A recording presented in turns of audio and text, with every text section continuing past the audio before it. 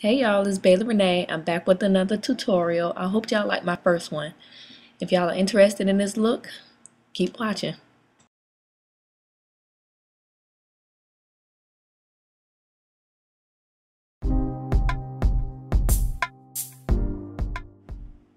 First, I'm starting out with my foundation. I'm using MAC Studio Sculpt and I'm mixing NC45 and NC50 together to get my exact skin tone. Next, I'm using a MAC shadow to fill in my eyebrows. I'm using Espresso.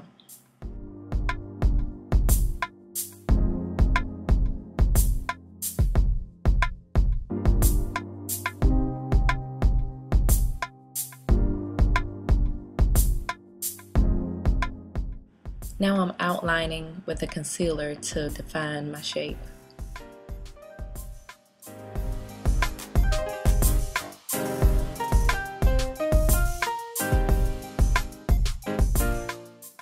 Now I'm starting my highlight. If you're going to highlight your face, you want to do a highlight that is 1 to 2 skin tones lighter than your own.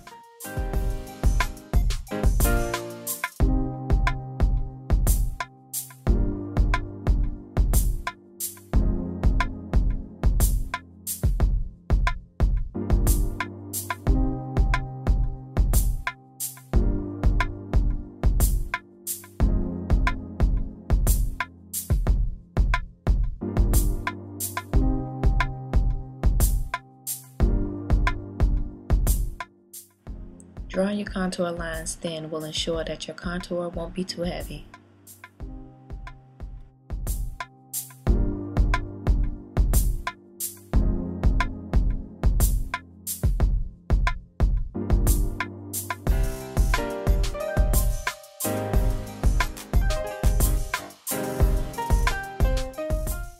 Make sure when you blend your highlight and your contour, you're blending them towards each other.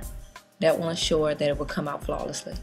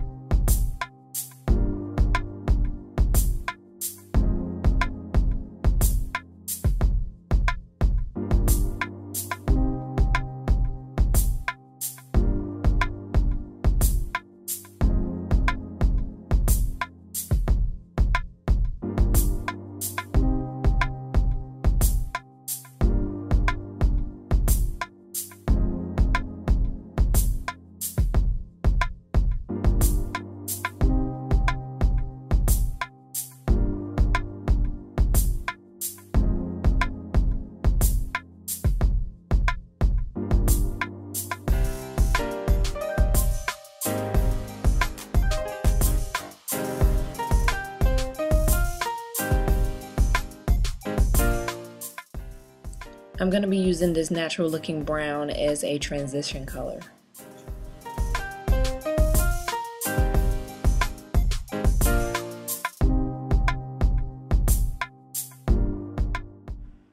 I got this blue shade from a palette trio from NYX. I don't know the name of it, but we're just going to put this directly into the crease and just do a windshield wiper move back and forth.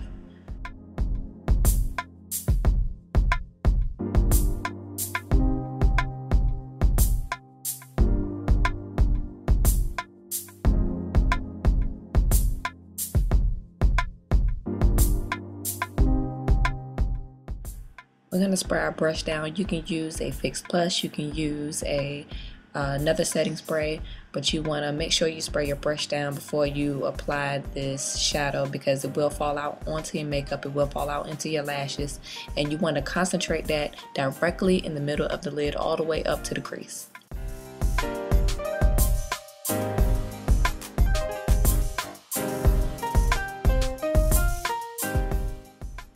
Now for these next two shades of blue, you only want to concentrate these on the outer corner of your eye and the inner corner of your eye, and you don't want to go any further than your crease.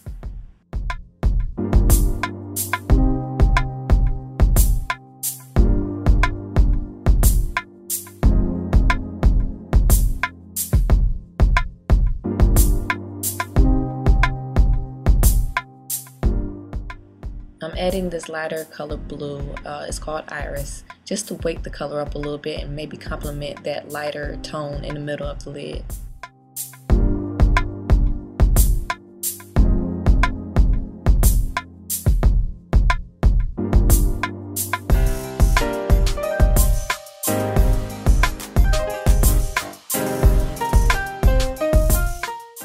I'm also reapplying that darker blue color Corrupt on my bottom lash.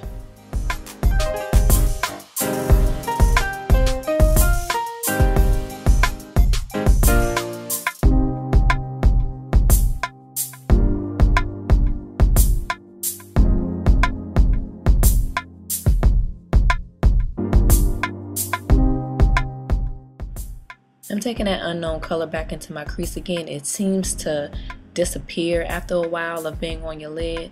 If you have that issue, don't be afraid to reapply some more. It won't hurt anything. After you're done reapplying, go back in with the blending brush and make sure it's seamless.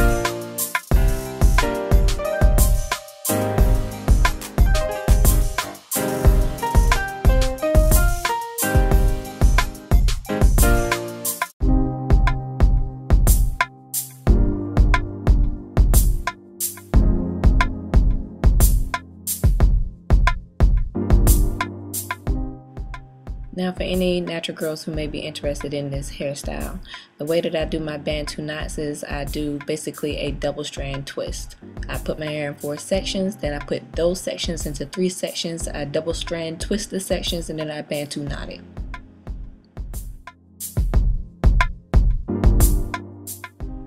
After I finished my song, I decided I was going to do a pompadour.